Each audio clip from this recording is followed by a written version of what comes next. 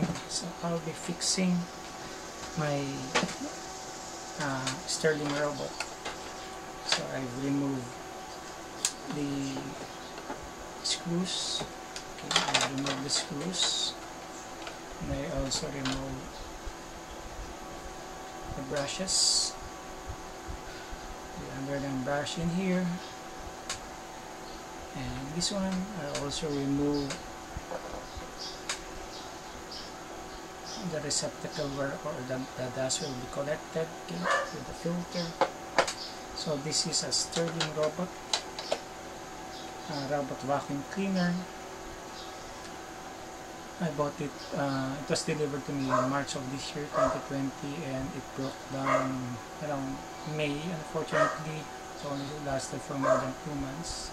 It was quite, in the first time, it's quite good because you can program it. When I wake up, the whole house has been cleaned.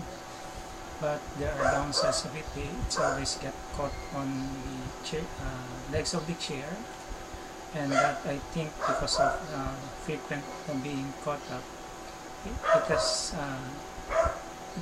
the gears on the wheels were maybe destroyed. So I'll try to change the gears in the wheels. So I'll try to open it up. I haven't seen in YouTube how to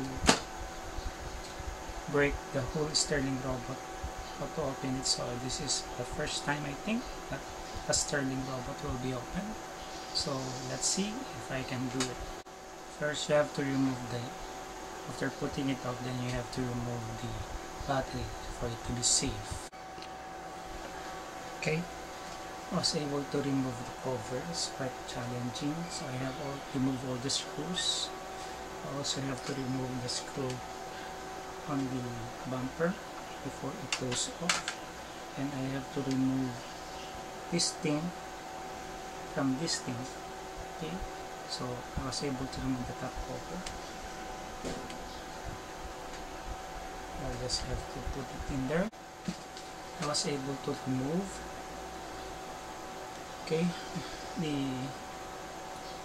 wheel by removing 2 areas in here and in here. It just happened this is one has screws and the one is just a snap-on. So I just try to open now the whole wheel. So these are the insides of the wheel. So I have the gears. I'll be checking for the integrity of its gears, and I'll try to look for spares. If it's worn out, then I have to look for it. So these are the lubricants, the white ones are the lubricants. Okay, so I'll see it again, and I'll be checking the integrity of its gear. Now on the right wheel, I found the gear. So it's been worn out because this gear comes in contact with the metal gear. So you see these are the lubricants. Okay, I see. And those are the lubricants, and the lubricants in the left gear is still white, but in here it turned into black. It means that there is an oxidation that came with the plastic content. So I'll be looking for spare gears that I bought in Shopee before. Gears that can be bought. We just look for the gears that will match this worn out gear.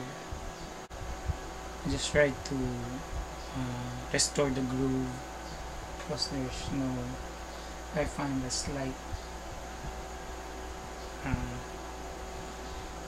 similarity, but the original one is just so thick, so it's so thin, so it will not do the job.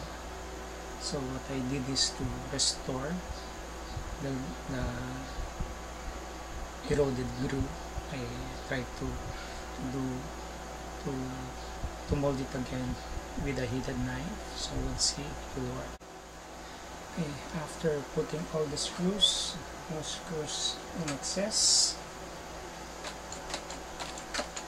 Okay, the bumpers are intact. I replace it all again. Let's see if it will work.